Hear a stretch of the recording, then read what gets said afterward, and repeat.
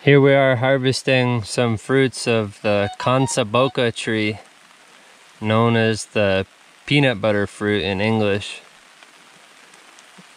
And we're right in the middle of the rainy season. We're in the thick of it now. This is about the 10th day in a row, 10th rainy day in a row. And so we're out here trying to collect some fruit because they might get moldy out here in the rain. The soils out here on our property are ultisols, which is the second most common class of soil in the tropics, and it presents some unique challenges in our situation, which is a degraded cattle pasture. After a few decades of degradation, there's really not much fertility left in the landscape. And right here where I'm standing is an area just below a forest. You can see there's a mature forest right up there, and then this whole bottom area where we're standing has been cleared, and we get a lot of the runoff water from that forest that filters down through here, and this area remains flooded most of the year. It's a hydromorphic soil. So in this area we've come through and planted a lot of camu plants and guaje palms, because those are adapted to wetter situations and they can actually grow in areas with standing water year-round. So those are about the only species that we have planted in this area. There are some little pockets higher up, like where this Kansaboka is and the guanabana tree there.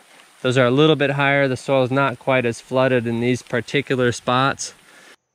This is an example of the siliceous parent materials that actually eroded out of the forest in a recent heavy rain.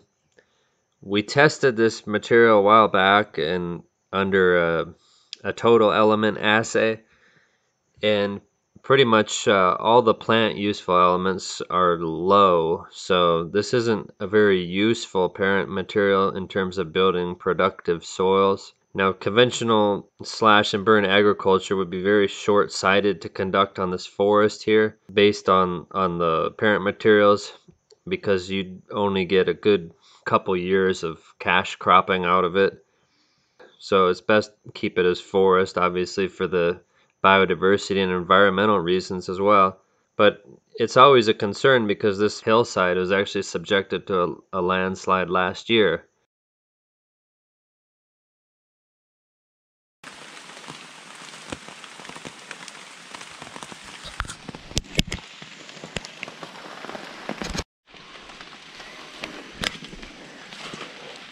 Here we are in a coffee producing region of the world, and you can see that in the forest we've got a lot of volunteer coffee plants that are growing just from the birds.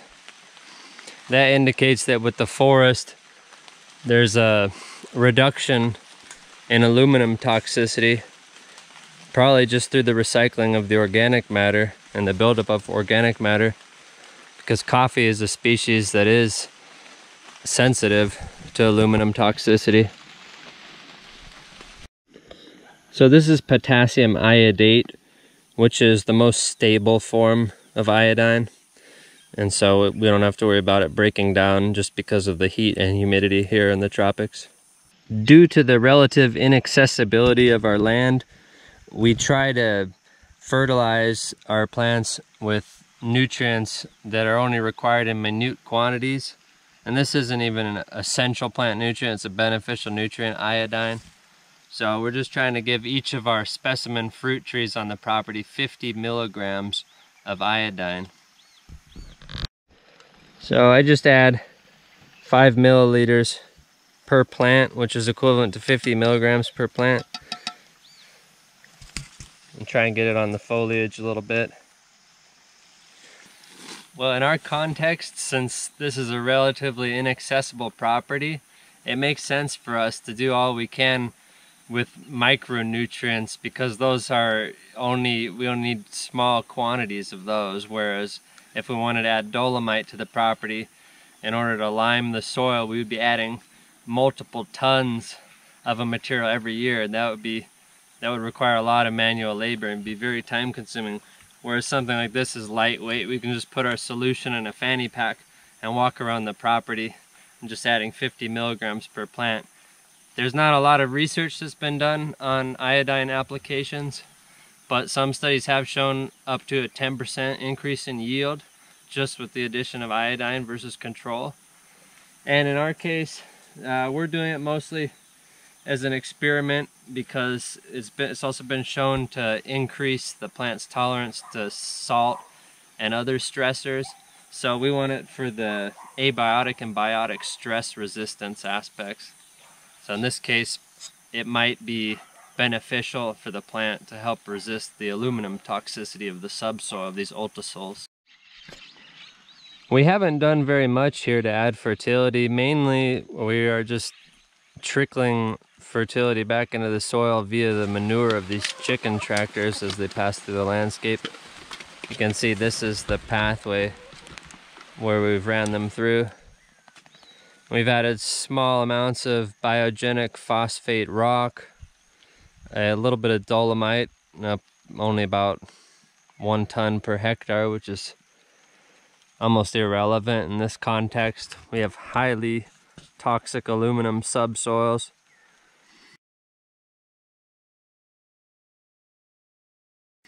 And you can see there is a little difference between the upslope areas and the downslope areas down here. You can see because of the erosion from upslope, you end up with a lot less fertility. And that's a situation exacerbated obviously by the steepness of the slope. And a lot of that nutrient ends up down here in these flatter areas. And you have to be careful in a lot of the agroforestry circles nowadays. People will make recommendations about you should plant this species to create more biomass or that species. And often the advice is based on their own context. And it might not work outside of the context. Perhaps you might try and plant a Mexican sunflower and it doesn't work. So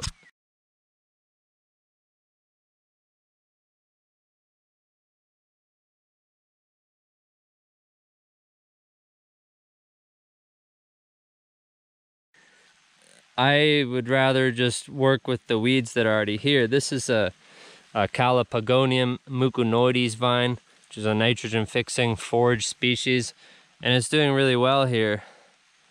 These are soils with very low nutrient capital reserves. So basically anything that we've got on this property that's already successful is what we're going to favor. And we've tried to plant other things like the erythrina, which is successful on some other areas of the property, but in certain areas like down here, it just doesn't grow.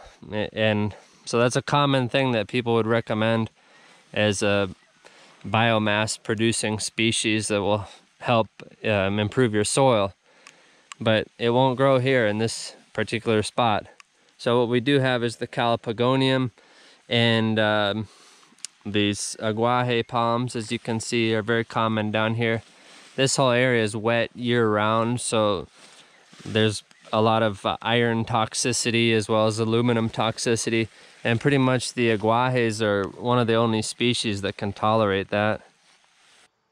Recently we added a couple kilos per plant of gypsum, calcium sulfate, and we added that to some of the species that are more susceptible to aluminum toxicity, like these avocados, for example. Gypsum doesn't help correct the acidity, but it helps protect the root tips from the aluminum ions. In general, the subsoil on this property, besides being aluminum toxic, is also very low in key plant nutrients. It was actually extremely low when we tested in total potassium. And if you took the amount of total potassium that was analyzed and made 100% of that total potassium plant available, it would still be a low amount of available plant potassium. So there's really nothing for reserve for the plants. So in a lot of these spots of the property, like up there where the chicken tractors are, it's more of a what you fertilize is what you get context. Down here we've had the tractors a few times and we're starting to build up more fertility. You can see right here there's actually some corn plants from some corn that the chickens missed. There's even little mangoes that are sprouting up. We like to give them our kitchen scraps. So they add the fertility, they clear out the weeds, and most of their manure goes right into these trees. Like this is a nice palio here. And then we've got, as I was saying, a lot of different native weeds, and all we do is come through and what's already growing in terms of weeds, like this shilka plant right here, we just mow it down a couple times a year and that goes right back into the soil. And then we've got the African Brachyardia species. This is a nitrogen fixing grass. That's what they use all over here for their cattle. So these Brachyardia grasses are capable of fixing up to about 20 kilograms of nitrogen per hectare, but they only grow in areas with sufficient drainage.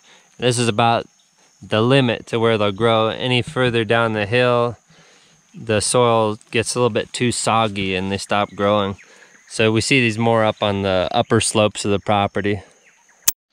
Before we mow an area, we like to cast cowpea seeds by hand, because cowpea is one of the only crop species that you can grow in very acidic soil, and it's a good edible plant, nitrogen fixing forage, and we can actually mow it back in again right before it flowers just to add more nitrogen into the landscape. So that's what we've done in this area. This is one of the most low-lying areas on the entire property, which means almost year round there's standing water. So we planted this area to aguaje palms, and right here in the middle there's a little island that's slightly higher than the rest of the landscape. So we planted the ice cream bean trees here. There's even a caimito right there, and a little mango tree there.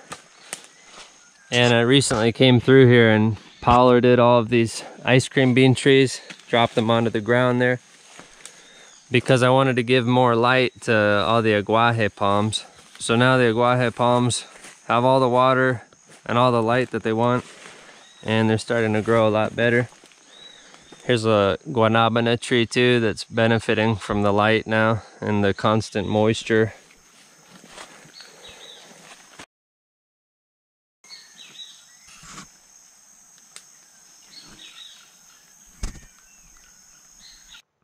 Probably the only saving grace for this kind of soil is its anion exchange capacity.